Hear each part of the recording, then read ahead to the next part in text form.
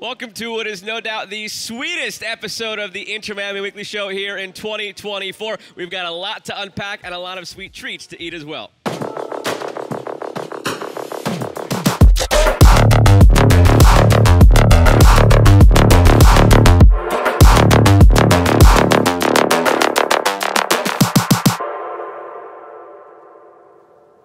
We are here inside of Museum of Ice Cream, Miami, with the Arsenal great Kieran Gibbs. I'm Joe Malfa. Kieran, we're ditching our usual backdrop of Chase Stadium, but for a good reason here. This place just opened up here in September. We'll chat about the place a bit as we get forward into the episode, and there's a lot to unpack here. It's a great place to be in the heart of Miami. If you're around and you don't have an Inter-Miami game interfering with coming here, make sure you come down here. We'll get to all that in a bit. But we did have two games this weekend for Inter-Miami, Kieran. Both end up as draws, so not wins, and that's something we're not used to as of late. It's been win after win after win for the group, but still strong showings even in those draws.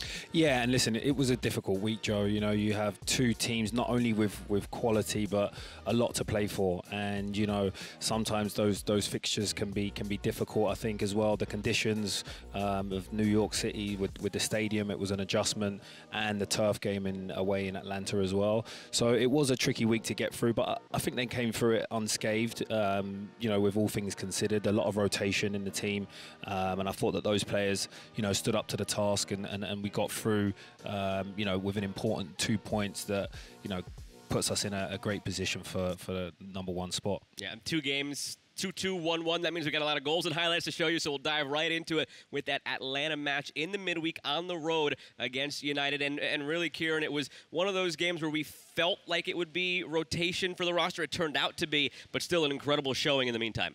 It was, yeah, and I thought they started really bright, actually. You could see that Atlanta feared a lot of Miami's attacking prowess, and they did start the game really well, Miami. From that point on, it just seemed like, you know what, even though this was the roster and some players were not in the 11, they would get the job done, and they get the early goal as well in the first half. It turned out to be another one of those games where just the role players stood up, including Ruiz getting the goal. Yeah, another fabulous moment for him. It's a great little player that he's grown in stature over the last year or two, and it was a lovely, tidy finish from him. And on the road against a team that's in a must-win situation, desperate Atlanta to try and make the playoffs. You knew you were going to get their best shot, and they would eventually answer back. Yeah, I mean, these teams rich in history in the league, they're going to give everything they can to get back into the game and get, you know, something on the board. Big week for Leo Campana. Sometimes better to be lucky than good. He's a little bit fortunate here with a deflection, but the form he's been in, those are the kind of bounces you get. Exactly. Fortune favors the brave, and Leo Campana, again, stepping up for his team at big moments when needed, and he's consistent in doing that. And amazing couple of games from him to notch. Really happy for him. Really had an opportunity to maybe get it to 3-1 and put the game to bed. Unable to cash in on those opportunities. Inter-Miami, Brad Guzan making big save after big save. This one stopped off the line, and then you tip your cap to this finish from Alexi. Yeah, I mean, let's be honest, it's one of the goals of the season, I think. It's a fantastic finish. I mean, you can't really expect Drake to do anything from there. You don't often hit them that sweetly, but when you do, it's great to see. And there's a reason they paid top dollar to bring him in from Atalanta, and he's starting to prove why he was worth the investment here for Atlanta United. From that point, it finishes 2-2, and I think the big theme coming out of the day in this one, Kieran, was just simply the fact that it was a midweek. You had to rotate some of the depth pieces who maybe hadn't gotten some time lately, had a chance to play, and it didn't look like the team missed a beat whatsoever. No, I think that they've got themselves the respect now from other teams in the league, and so that's a good place to be. And I think that even when you rotate, the results from the team and the performances have continued, and we've seen that throughout the last couple of months with the biggest players missing. So that's great to see for the rest of the season, you know, especially as we go into the playoffs. We want to make sure that, you know, everyone's fitness levels are high and everyone's ready to go, and games like that can be really important for the end of the season when you could be needed, you know. And the calculated risk from Tata Martino to rest some guys for that Atlanta game, keep everybody 100% fresh going into the weekend against NYCFC. We dive into those highlights now, and it was another one where crowd was going crazy. Fans were given the quote-unquote New York welcome. I'll leave it at that for Messi. If you saw the video of the team bus arriving, that's New York, baby, and they did a good job of shutting that crowd up a little bit early. They did. It was an intense start to the game, and it was you know, I didn't realize New York City fans were so loud. I didn't I'd not seen that before, but it was and you could see that it took Miami a while in this game to really get to grips with the dimensions of the stadium and the pitch. It always is an adjustment. I remember playing there. It's probably my least favorite fixture, to be honest, of the MLS calendar. But you know, they just dug in, didn't they? They knew they had to. They knew that they were going to be under pressure from New York, and it didn't click for Miami as much as we wanted, obviously. But you know, even when it's not their day, they just look dangerous at any moment. And then you see here with Campana's finish, the wonderful play from Messi driving at his defenders and slotting in Jordi Alba with a wonderful assist. So yeah, I mean, listen, I think a draw is a fair result. Obviously, you know, to go 1-0 up and then not close the game out and concede in the last minute in both games is something that Tata's going to want to improve. But obviously, you know, you have to give credit to right. The teams that are desperate to get into the playoffs. You know, clubs like New York and Atlanta, these clubs expect to be in that position. So it was a hard fought battle from both games. And Leo Campana gets a tip of the cap as well. You see 2 goals from him, 1 in each game. He's the club's all-time leading goal scorer, and he just continues whenever his number is called upon. We've said it all year long, Kieran, where Luis Suarez maybe needed a day off, or he was on international duty with Uruguay. Whatever the case may be, whenever Leo Campana has been asked to start, feels like he's scoring. Whenever he's been asked to come in off the bench and make an impact, feels like he's scoring. And come playoff time in a knockout play, you need that off the bench. I mean, you even just saw it all summer at Copa and at Euros. How many times did somebody sub in the 78th, 83rd minute and be that impact player, score that match-winning or equalizing goal? That's Leo Campana. It is, and it's really hard to actually explain how difficult it is to stay at such a consistent and high level when you're not getting as many minutes. You really have to be at the top of your game in training every day, and you have to give him so much credit for that because he stepped up whenever called upon. So someone like that with that kind of mentality is showing you that he is a top striker, and he doesn't complain. He doesn't ever. We don't hear from him. We only hear from him, to be honest, when he's just celebrating and he's scoring a goal, which is which is great.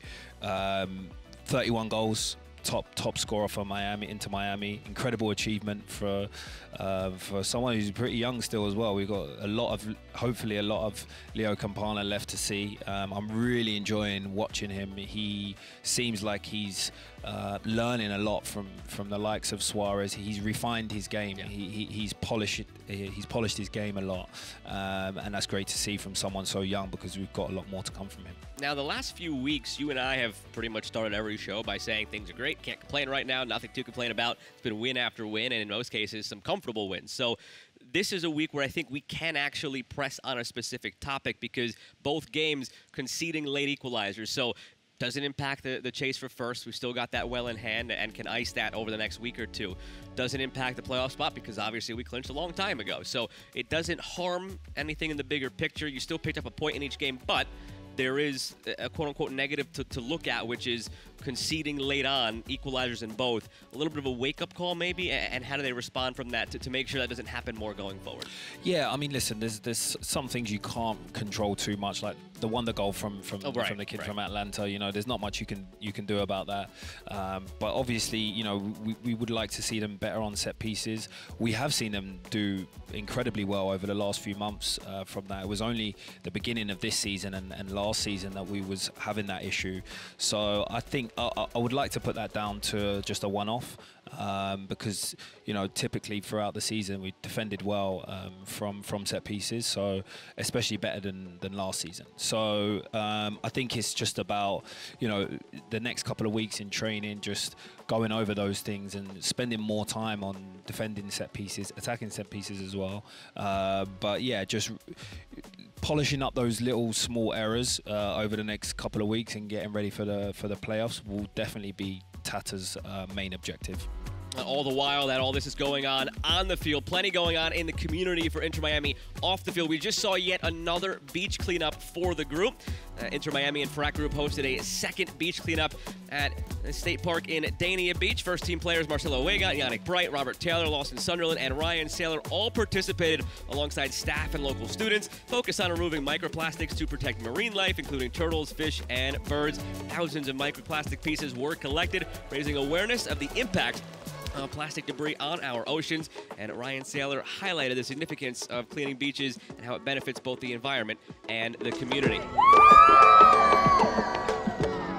And just more great things to see in the community for InterMiami, and we're out in the community again, as you can see here at Museum of Ice Cream Miami. Let's dive into how awesome this place is, because there's no real other word to describe it. Number one, vanilla. It was always, it had to be. It just had to be. We are here in the carnival with Angela Corbello, ice cream named Blue Moon. Correct. So we've got a lot to unpack here, including this delicious treat that we'll get to in a little bit. But Angela, so you and I were just chatting a bit, and you sort of started softly here in 2017, but now you're on a permanent base. We are here on a permanent basis as of September 6th. This is our new home in Miami. And this is location 1 of how? This is location 5.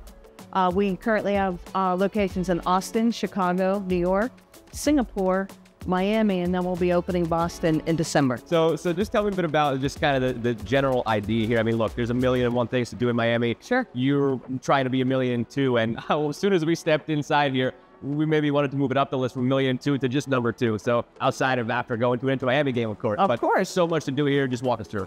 Yeah, absolutely. You know, the Museum of Ice Cream Miami is built to bring out the kid inside of you. All of our rooms, we have 14 activations here, are designed to make you feel like a kid again. And what makes us the top attraction in Miami is that we are the sweetest in Miami. So we're very happy to be here permanently, and there's a little bit of something for everybody here. The idea of this museum from our founders, Mary Ellis Bunn and Manish Vora, their vision was that people, when they came out of the pandemic, were going to need togetherness. And they were absolutely right in creating these museums, because that's what we're all craving, and being together and have a little fun and leave your problems outside. Is there a favorite room you have out of all the rooms in the museum? Without giving away too much, I do have a favorite room. It's called the Creamliner. Okay, well, we're in Carnival, and I was handed this when I got in here. You said people are craving something to do with others, right? I'm craving trying this right now. Yes. So what exactly am I having? So this is called the Beach Bomb. It's our homage, obviously, to Miami Beach. The bottom level is the water. The middle is the sand. The white is the clouds, and the orange is the beautiful sunshine that we get so much of. What do you think? Wait a second. Delicious. It's fantastic. Obviously, this is a selling point on its own. Just who doesn't love ice cream? But when people are in town, you're walking around, you're downtown here, and you see different things going on. The first thing I noticed that kind of caught my eye when I was walking by, the colors. I mean, everything just pops, and I'm sure that's by design, obviously. But just went into sort of the design of this location and all the different ones. So our colors, we stay true in everything that we do, and just like our ice cream names. So, you know, variations of pink, red, pomegranate, you know, maroon, you'll see throughout the entire menu. And all of the venues have the same color palette. So it's really, really cool how our production and design really make these colors come to life and pop in different ways in each city. And certain things that are unique to each city, like this treat, this oat beach, those little uniquities will be there throughout. Absolutely. The Creamliner, that's a first for us. So Miami gets the first Creamliner to experience. That's excellent. Well, there's plenty of reasons to come out here, and I know that you will miss being here, of course, before you go on to the next venture in Boston. But what's been your favorite aspect so far of bringing this location to life? my favorite thing about Museum of Ice Cream is that I can't talk to anybody about the Museum of Ice Cream without me smiling and without them smiling. And that's what we're here to do. We're here to bring smiles and happiness to everybody who's looking for it, which is everyone. And so that's what we're really, really good at. And we dare you not to smile when you say Museum of Ice Cream. Yeah, well, I've smiled it up. We've talked it up. It's time for me to finish this. Angela, thank you. Best of luck in Boston. And thank you for hosting us. Make sure you come down here to the Museum of Ice Cream Miami.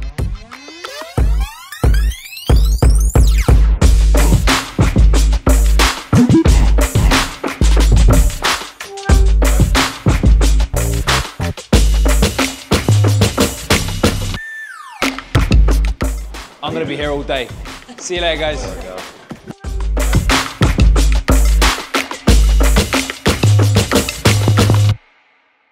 A big thank you to everybody involved in having us out here today. It's been awesome to be here, Kieran. I know I'm looking to bring my wife here. You're looking to bring the little one here, and probably more than once as well. There's no ice cream left because you ate it all already, Joe. This is an easy walk for you. I mean, you'll be here every day. No, it's definitely one of the coolest collabs we've done, hasn't it? It's a really, really fascinating place. I'll definitely be back. And it's the correct shade of pink as well. I mean, it doesn't get better than this when it comes to InterMiami here in South Florida. Well, we have another game to look forward to this weekend. Pick up the pieces a little bit after the back-to-back draws last week. As far as Supporter Shield and first place goes, we thought that this one against Charlotte could be the day at home to wrap up Supporter Shield. Unfortunately, Columbus held up there into the bargain as well and picked up a victory this past week, so mathematically cannot officially do it this week anymore. Columbus, in terms of points available, whatnot, can still be one more point to the good. Not done yet, but a win would put that magic point number, quote-unquote, at 1, meaning the rest of the way, if InterMiami beats Charlotte this weekend at home, the rest of the season, it would mean InterMiami dropping all 9 remaining points. It would mean Columbus picking up all remaining 12 points, and Cincinnati then would be out. Only Columbus could catch us if we beat Charlotte. So we can't clinch the thing this weekend anymore, but we can put it right there on the goal line, just begging for a tap-in. So it's a massive one to pick up the 3 points, and really would also keep us in the race to set the all-time points and wins record as well. So after the 2 draws this week, a massive one against Charlotte to pick up the pieces. Yeah, still a lot to play for, and I'm sure that the boys actually at this stage, knowing that they're so close, they'll just want to get the job done now and give themselves that breathing space of a few games where Tata can focus on things that haven't gone so well this season and you know, keep up with the rotation a little bit, because you're going to need all legs ready for the playoffs. You want all guns blazing, fully available squad. So I'm excited. I'm really hoping that they, you know, get another 3 points this weekend and get closer to that ever so desperate Supporter Shield. Yeah, it's going to be right there. And again, for the record, as far as that goes, need to pick up 9 points to tie the record in the final 4 games, 10 to beat the record. That's this one against Charlotte. Then beyond that, it's Columbus on the road, Toronto on the road, and home against New England. So it's all there. It still has to be something the players are thinking about. Obviously, you want the 1 seed because it means you're home for the whole postseason. Obviously, you want to lift Supporter Shield. It's something else to go in the cabinet. But the players got to be thinking at this point about the history as well, to be the best team in MLS history. Oh, I mean, it's massive. You don't get, I said it the other week, you don't get in this position many times in your career. So, you know, the chance to make history, you have to be fully prepared and focused because they don't come around often. Absolutely. And make sure you're there this Saturday night against Charlotte, 7:30 at Shea Stadium. It is Hispanic Heritage Night, brought to you by Espolon Tequila, so make sure you're there early in the fan zone. Could have some fun, could have some tequila. You can be back there after the game to celebrate with some more Espolon as well, after 3 more hard-earned, hopefully, points for InterMiami. And make sure you're with us every step of the way, the rest of the way, right here on YouTube. Like and subscribe for every edition of the InterMiami Weekly Show.